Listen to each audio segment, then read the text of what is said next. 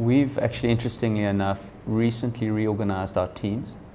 And I think it's broader than just looking at analyst and strategy. I think when I look at my social media people and I look at my media people, they're analysts in a lot of ways because they're analyzing conversations. They're certainly in the digital world, media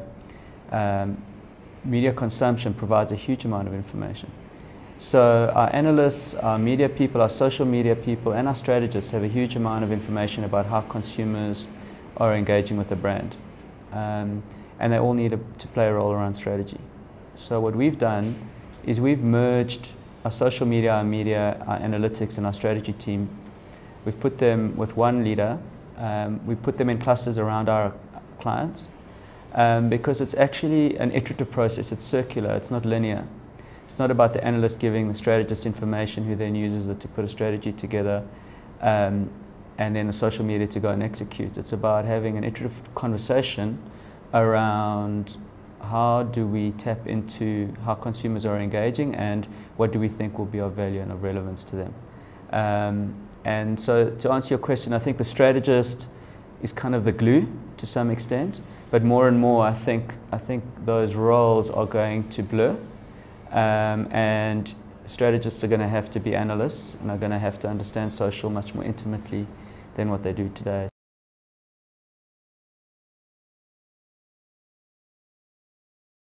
I think because you have to be operating a lot more quickly, I mean everyone has to have the opportunity to be thinking on their feet, but I think more than that is that a good idea doesn't just come from the creative team anymore. We've also had to look at a lot of what informs our creativity is code, is technology. So in your traditional world, you had craft and copy with a team responsible for creative, and that creative was inspired by some strategy. We've now kind of said, well, our strategy is inspired by a whole lot of things, social media, media, analytics, but our creative has an extra component. So you've got your traditionally what you had is craft and copy, and now we've added code to the mix.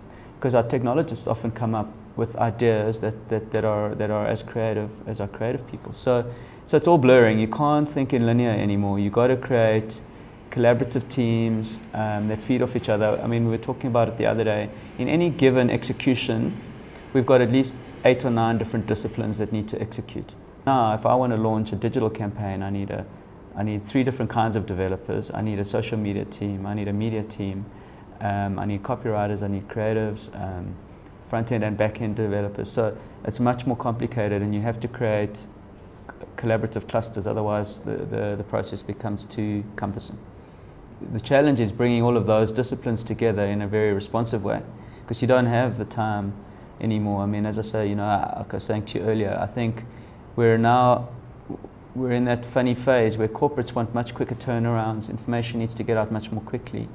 But they're not organized that way. They're still thinking campaigns. So we'll plan, and here's a campaign, and let's get it out. But what they're actually saying is brands need to be having ongoing conversations all the time, whether it's ongoing promotions daily, whether it's an ongoing story they're telling.